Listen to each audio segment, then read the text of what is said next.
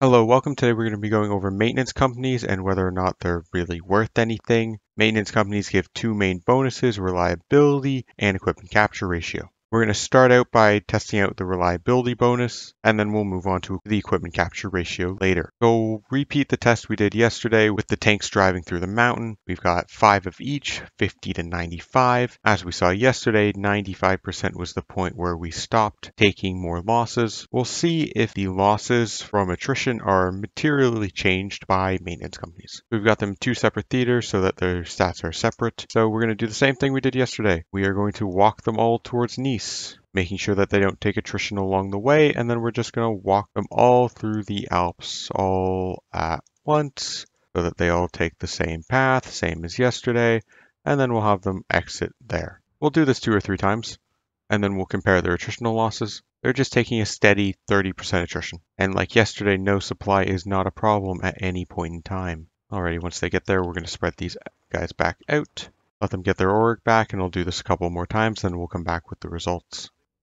Okay, so I've now done this a couple of times. The tanks without maintenance are doing the same sort of thing they were doing yesterday. The tanks with maintenance are also kind of doing the same sort of thing. Let me just put this into Excel and we'll be able to compare it a little bit more directly. Alrighty, so these are the losses with maintenance companies and without maintenance companies. For 70% and 75%, we're seeing no difference, but we're seeing a pretty big difference at 85%, 90%, and 95%. Now we are using maintenance company 2s here, so that's providing us a 10% bonus to our reliability. So this is actually 93.5%. And that's actually effectively 99%. Meanwhile, here is really only 82.5%. So what we're seeing here is the reliability bonus from maintenance companies does work. It will help you reduce attritional losses when you already have good amounts of reliability on your tanks. It's not going to provide much of a bonus for low reliability tanks because the bonus is multiplicative, but for your high reliability tanks, it's going to take your 85% reliability tank and basically turn it into a 95% reliability tank. And for most tanks, that's good enough to minimize its attritional losses. But this doesn't mean you can go wild and create like a 50% reliability tank and then slap a maintenance company on it and wipe your hands of it and think you're good. You're not going to take attrition. No, you're still going to take attrition. So the reliability part does work. Now let's move on to the equipment capture ratio. So this is the basic little test we're going to be doing for maintenance company equipment capture ratio and if maintenance companies actually meaningfully impact recovery rate. I had a much bigger one that I planned on doing with an invasion of the Soviet Union, but we'll get into why that didn't work, partly through this test. So we've got 2 divisions here. The castle, which has a maintenance company, and then just the regular guy who doesn't. And we've got them in different theaters so that their stats are completely separate. If we go over to the Germans, we have 12 divisions in the north, 12 divisions in the south. They're all the same division, and all we're going to do is we're going to attack with these. Equipment capture ratio and recovery only work when you win. So this test, they've been set up where the Germans are going to lose. Now we're going to have to tag back over to Poland so that we get the full stats of the combat. And I'm just going to show you this real quick. I have no infantry equipment, no support equipment in stockpile, nor any in production. Let's just see how this goes. We're going to win, obviously. That's how I've set it up. And the maintenance companies have no real impact on how this battle goes. So this is the division that has the maintenance company. And as you can see, this is part of the reason why things are bugged and messy. 1, we have a maintenance company. We just won a battle. We're showing 0 equipment captured. You can show anywhere between 0% of what you're supposed to capture and 150% of what you're supposed to capture. We have an 8.1% chance of safely recovering a piece of lost equipment at the end of the battle. We recovered more than we lost. And if we come in here and we actually check, the equipment exists. And oh wait, there's German equipment here. Well, it's not saying we captured any. Why is there German equipment here? We come over here, same thing for the other guys. We've captured more equipment than we lost. We'll use the little Excel spreadsheet that I used. At 8.1%, we would expect if we lost 175 equipment to get about 14, 15 equipment back.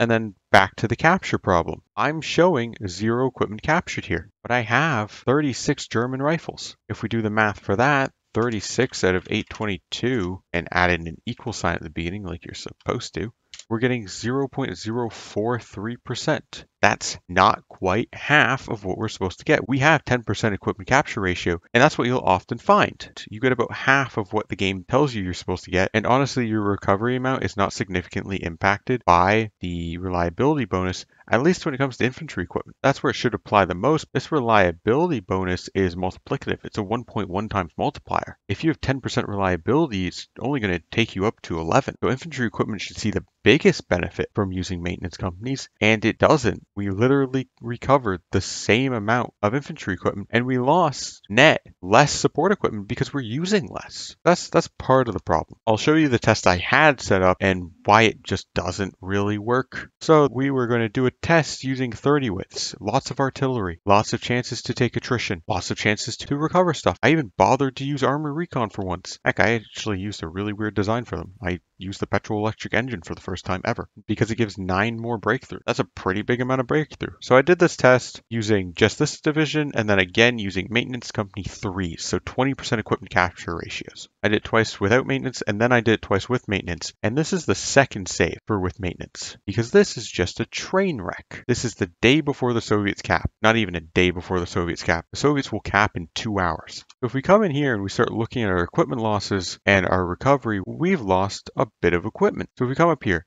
the PPSH 41. This is the infantry equipment 2 for the Soviets. That's the equipment you want to capture, and that's what I was tracking. You know, we really don't care about artillery 1 that you're capturing. That's not really going to benefit you. I don't care about their infantry equipment 1. Unless you're running out of equipment for garrisons, that's not why you have maintenance companies. You care about capturing up-to-date equipment that is going to be useful and is going to be used by your army. Now, this says we've captured 18.6%. That's pretty nice. That's actually pretty close to the appropriate amount, according to this. But we already have shown this is wrong. For the first time I did it, I captured 30.7% when my equipment capture ratio was 20. This got so messy I didn't even bother filling out in all of the results because, according to this, if we scroll through, I've captured 20,400 of the PPSH. If I go through and actually check my army, in my army equipment in field details, I have, where is it?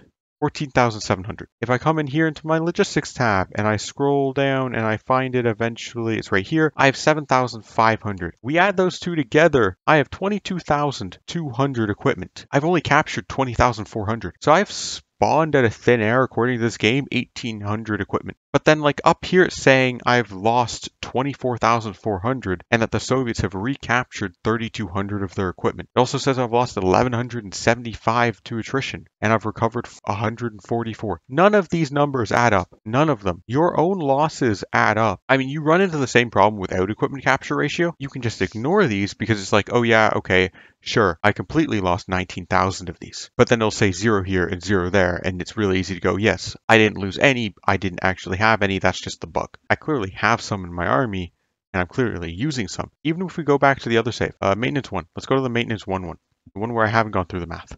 If I come in here, I've disallowed foreign equipment, but we come in here and we look at the detailed list, and I'm running into the same problem because the division doesn't instantly kick the equipment out to stockpile. If it immediately engages in a new battle, it'll just use them. Nearly impossible to actually properly compare IC losses because you don't actually know how many you've captured. Did I actually capture 30% here? But then over there I was capturing 50% of what I was supposed to. Here I'm capturing 1.5 times what I'm supposed to. So like these large scale tests are largely impossible to do because of how bugged the combat log is. Like we come in here and I've lost 590,000 manpower according to the combat log. I come in here, I've lost 107,000. So we can't do those large scale sort of tests because just the combat log is so bugged and there's just so many different numbers involved that it's impossible to actually track how much equipment you actually had. But when we do it for small tests like these, we can see that in a battle where none of your divisions get kicked out of combat,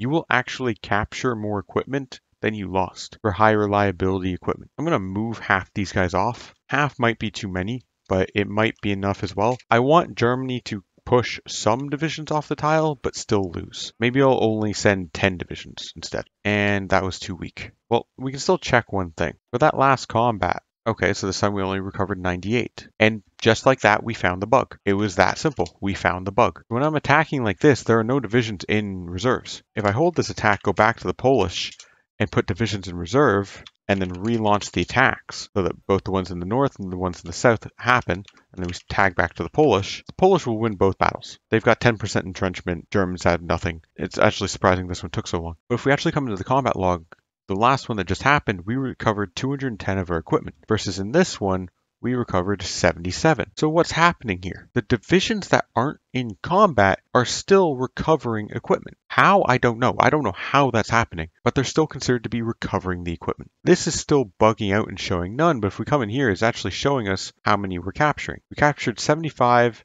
and 67. So 9.4%, that's not horrible. And then 9.2%, that's not horrible. That might help you out if you're really low on equipment. It's not going to help you with recovery. The best way to maximize recovery is to just have divisions in reserve, because the divisions in reserve recover equipment they never lost. Figure that one out. I wonder, hold on, how exploitable is this? I'm going to move you guys off. I'm going to change you to this cavalry division, change you to a duplicate of this division where you're not allowed to actually request equipment. We're going to change you to this division so you don't actually have any equipment in you, or you have like significantly less. And we're going to start walking you towards this province. But then we're going to tag over to the Germans, and we're going to have them attack. So all these guys are sitting in reserve. One of them got pulled into the combat, but the rest didn't. I forgot to tag back to the Polish, but it's fine. The battle didn't end yet, so the combat log entry hasn't been generated. So we come back here, we're still recovering more equipment. So what you can do is intentionally have divisions that just don't have any equipment sit a province behind and keep putting them into the reserves. Not into combat, just into reserves, and they will just generate you equipment out of thin air. They're not doing anything, but as long as you win the battle, you'll get equipment. Voila.